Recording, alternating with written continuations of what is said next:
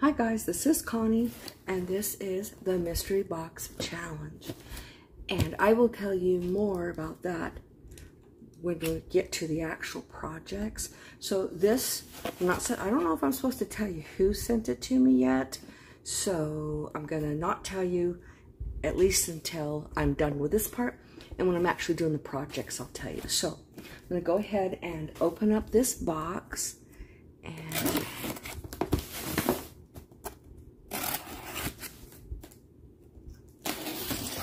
we have 3 items that we have to use, and then we could send up to 10 items or more, but only 3 of them was going to be the mystery box items, and those are the items that we absolutely have to use. So we got some packing materials. Okay, right off the top, I see one of the challenge items, and this is challenge item number 1. I have an idea what it is, and if it's what it is, I think it is, I already have an idea, but we'll see in a minute. We're going to open those up last. And then this one, I have no clue what it is, and this is challenge item number 2. Then this is challenge item number 3. Now I sent a box to a creator that's in this collab as well. So you'll want to go through all of the videos to see what we all got. Okay, now on to the other items. This, she sent me some, this is from Dollar Tree, and it's like a really pretty, like almost like a bronze glitter ribbon. And then she sent me a chevron harvest ribbon. It's got green and orange and brown chevron. So that's the other one. Then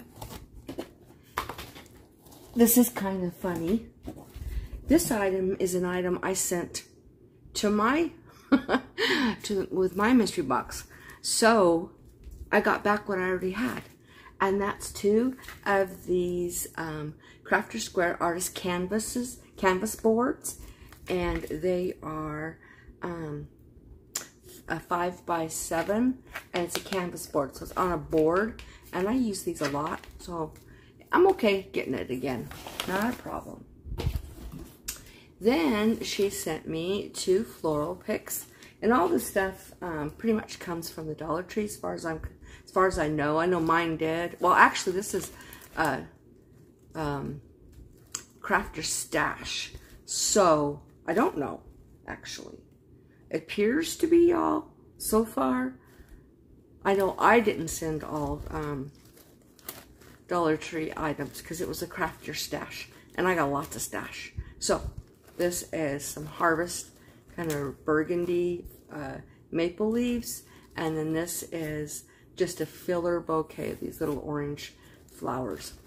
And I have some of these that I've already used this year, so I'm glad I got some more. Then these are some items I could not find at my Dollar Tree, so I was completely happy getting them. And this is a wood maple leaf welcome sign, and this was from the Crafter's Square from Dollar Tree. And then this, oh, this is so cute. This is an owl from the Crafter's Square. And this I have, I mean, like I said, these items I can't find at my Dollar Tree. We got very little stuff, and she's not getting any more. So she said she only got 3 or 4 boxes of stuff. So that's what happens sometimes when you live in a small town. Okay, this is the last one. It's a pumpkin with thankful, and this is an acorn and then a leaf next to it. And then it looks like she sent me, and it says some fun stuff. Okay, this looks fun. Let's see what all is in here. These are some little burlap hats. Looks like a scarecrow hats. And then, oops, she sent me some Werther's original candy. I love those. I don't know how she knew that, but I love them. I can eat one right after another. So that's in here. Let me get these all out so I can see what else is in here. This is the kind of little stuff that I like. Okay, so I don't know if you can see in here. There's these little wood cutouts. There's like a crown. There's a couple different crowns. And then there is some little spirals. There's another one. These are all little tiny. Oh, here's some maple leaves. Oh, and a rocking chair. And this looks like a moose. And here is another crown. And there's all kinds of little stuff like that. And then there's these, let's see if I can show you.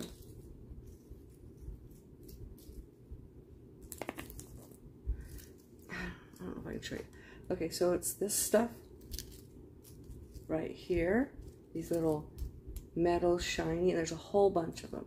And they're pumpkins, and they're maple leaves, and there's other fall leaves, and there's little acorns, and a whole bunch of them, a whole bunch in this little bag. So now let's move on to the mystery items. Now these stuff that she sent me, I can use them for anything, any DIY. But these three items I have to use.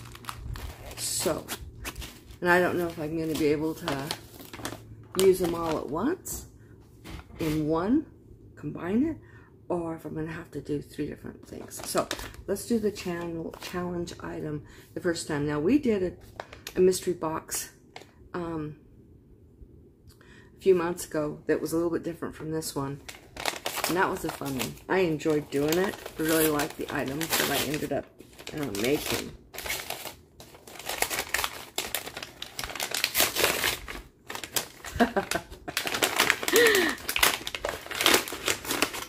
An ice scraper. I got an idea. I think I know what I'm gonna do with this. Oh yeah, this is gonna be fun.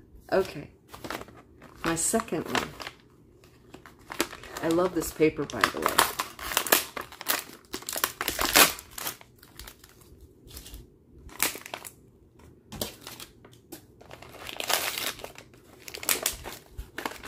She likes a lot of tape like I do. Oh, you know what? Oh my gosh. Okay, this is cute. It's a card holder. Last time, the last mystery box, I got something made out of the same, this is metal. And I got a bookends that was made out of the same exact metal. And I did a really cool thing with it. So, ideas. Okay, now the challenge item number 1. I always get scared. I've seen some really, really horrible things that people have to come up with. And this is exactly what I thought it was. Look at this. I got a colander. And now I have to figure out what I'm going to do with them.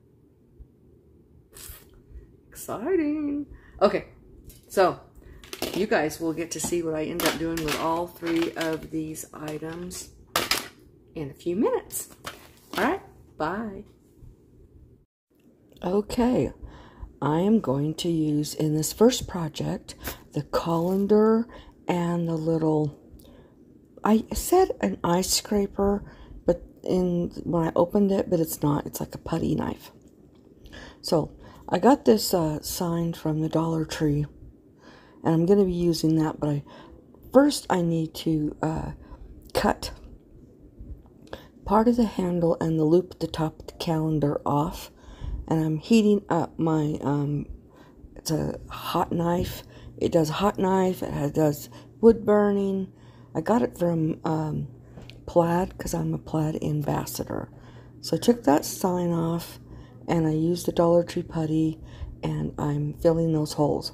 Now, to let you know, it was Lisa Marie from Living My Best Life with Lisa Marie. Okay, so here I am using that cutter, and I'm just going to cut that loop off.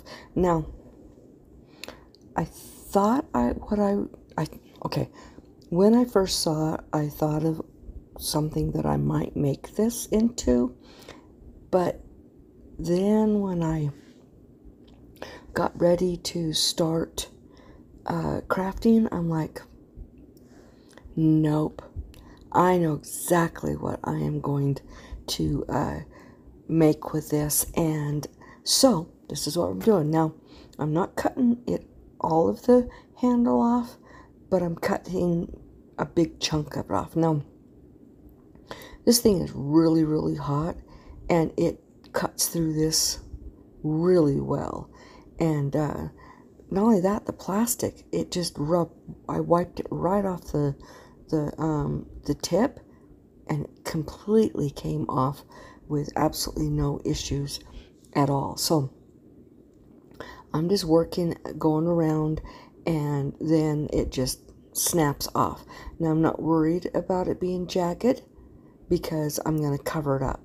Now I'm going to go back, and now I'm going to sand those spots. And I'm looking at that putty knife, and I'm like, I'm pretty sure I know what I'm going to do with it. So, this is Folk Arts milk jug, and I'm going to put this on this sign. I'm going to put 2 layers. And if you're a returning subscriber, hey, I'm so glad you're back. And if you are new to my channel, please consider hitting the subscribe button and the notification bell. If you hit it twice and click all, you'll get notified. You should get notified every time I upload a video, as well as give me a big old thumbs up and leave me a comment. I love reading them. So here I am just getting that first layer on, and then I'm going to put a second layer. Now I use my Darcy heat gun in the middle, or to dry it, I mean, and I have a link to that from Amazon on my link tree, and that's down in the description box. Okay, that I put off to side to let it dry, and I've grabbed this burnt orange burlap from the Dollar Tree that I had. Now, you can probably figure out kind of what I'm going to be making. It doesn't take long. I'm just wrapping it around the front and using hot glue, and it wraps really well and sticks on there. And I'm just cutting pieces, and I am just using my little makeup spatula to push it down, and that's from the Dollar Tree. I'm just using hot glue, and this ended up turning out really, really cool. So, as you can see, I'm just getting all those pieces on there. And then that brown burlap ribbon that is sitting there from the Dollar Tree, I'm going to put it around the handle, which is going to become the stem, because I'm making a pumpkin. Now, it's a little round, but I used to work in produce, and pumpkins do come round sometimes. Perfectly, beautifully round. So that's what we're going for. And with the ridges of the wired edges of the ribbon, make it look like the ridges from pumpkins. So that worked out too. And of course, the the brown burlap ribbon I'm going to wrap around and make the stem. And I ended up doing part of this craft and then going to the other one and then coming back to this one. I do that a lot. I'll go from one to another, back and forth, and I ended up deciding that I would just leave it that way because you can see my thought process that way. So I'm just gonna now wrap this around there, hot glue it to make the stem. I'm just kind of pinching and folding the top down. That makes it look more like a actual stem. Now, once I grab that, once I get that, then I'm going to grab that board and actually no, I go to this, the putty knife. Now this is Waverly's. Oh my gosh, I just lost the color in my head. Harvard. No, I can't think. I'll have to look it up. Okay, so I painted that. Now I grab the board, and now I'm gonna hook this on the board. And I grabbed a few other things that I need. So I took some stems from some floral picks and I just twisted them to look like the trundles. And then there is some green burlap flowers in that, and I'm going to use those too. Now I've got that little crate, and I'm going to, as you can tell, I'm going to be making a sign, and I'm going to be making that where it stands up and holds the sign so it sits perfectly. Sorry, I'm yawning. If you've ever watched my videos, that's what I do. I think that's just part of me talking, because even when I'm not tired, I yawn. When I talk a lot, I yawn. So that's just kind of what happens. So here I am. I'm just going to be gluing this, and then I'm going to sit it to the side, and I am using my antique wax, and I'm just going to paintbrush it on and then use paper towel, and I'm going to wipe it back off. And it ends up leaving a really, really pretty color, and it looks like it's stained. And you can see how pretty that looks when you do it. Now I'm putting it in between the slats on the top and the sides, and I'm going down a little bit on the inside so that you don't see any of that if you're looking at it. So at first this looks, oh, this dark, oh, it's dark, oh, it's dark. And then you wipe it off and it's beautiful. And I didn't do the back side because I wanted to make sure that that would glue good. So, yeah, that's what I am doing. Okay, so I'm just going to finish up putting this antique wax on there. And then I've got a small, not the miniature bales of hay, but the small bales of hay from the Dollar Tree, and I'm just going to glue it on, but I'm first going to put a second coat on the ice scraper or the putty knife. Okay, I'm putting the second coat, and now I remembered what it was. It's hazelnut. It's the color. Okay, now here is the bale of hay, and I'm just going to glue that in from the bottom and not like the sides, because I'm going to take raffia and I'm going to stick it down in the sides so that it looks like I lost my words. So it looks like a crate full of hay. There we go. Okay, so yeah, so I am just going to cut it down and stick it in so that it's just sticking out slightly, because I just want it to look like it's full and like the hay or the straw or whatever sticking out all over the place. I thought about taking the plastic off of the bale of hay, and it probably would be okay, but it kind of looks like it would just be everywhere, and I decided that I didn't want it to be everywhere, so that's what I'm going to end up doing. Now, if you can tell, and you might not be able to tell, the putty knife is going to be a sign. Now, okay, this is a Shop My Stash mystery box challenge, and this is all the participants. Now, we split into 2 groups. So this is the first group, or I guess the first or second, doesn't much matter. And then there is the group that I'm in. Now, we sent our stuff back and forth. You're going to want to go down in the description box to find the person who I sent my box to, so that you will see what they've made with mine, and vice versa and around. Now, let's get to this one. This is the last one, and it is the card holder. Now, this looks a lot like the bookends. I went ahead and I straightened it the best I could.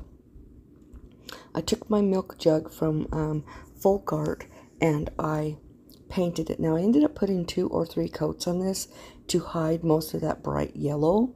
And I took one of the little crates from Dollar Tree and I'm painting it with the exact same color. Now, at this point, I didn't want to replicate what I did before, but I found that I ended up doing something similar, but it ended up being really, really pretty in the end, and that's all that matters, because I really love it, and I hope you guys end up liking it as well. Now, you'll want to make sure that you, in that description box, you go to, or in the collab, that you go around to everybody's videos, and don't forget to leave a comment and hit subscribe and hit that notification bell for everybody. It'll all help all of our channels.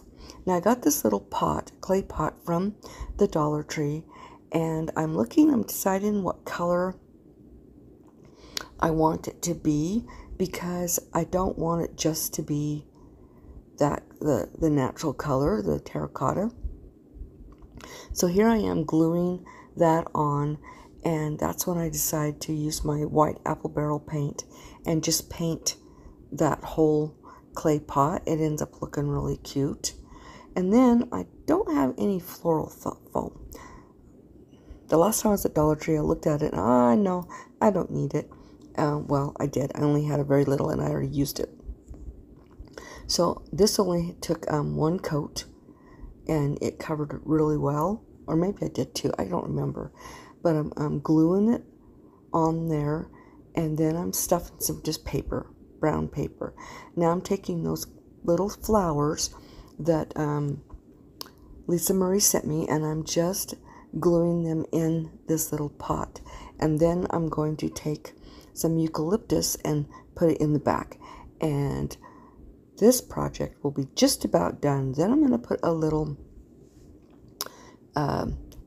finger bow on it, and this turned out really pretty, so I hope you guys like this one. And then we're going to go back to the other project and we're going to finish that up, because I needed some stuff to dry. That's why I went ahead and started with this one.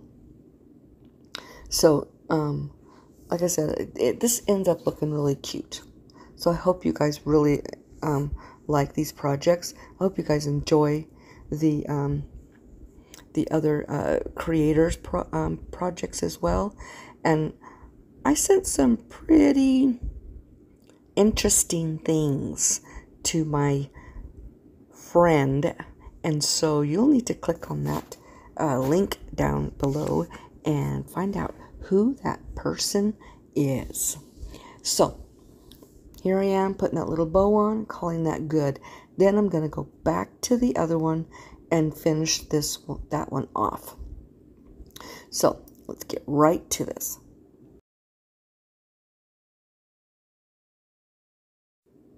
Okay, now back to the first one. I am writing pumpkin patch with an arrow. Now that won't stick down in to the crate, so I'm just gluing it to it. But then it won't glue to the sign. So I'm using those 2 little tumbling towers. Yeah, little blocks, and I'm gluing that on, and then that will glue on to that plaque, and it holds it just perfectly. Now this project is done. I hope you guys really enjoy these. Don't forget, go down to the description box. All the information's there. My new channel is on there. And yeah, so this is the first one. Like I said, I hope you guys like it. Put those little pumpkins in there. Looks super, super cute. And then this was that second project. I hope you like this as well. I hope you guys have a blessed week and be the Bible somebody reads today. Bye.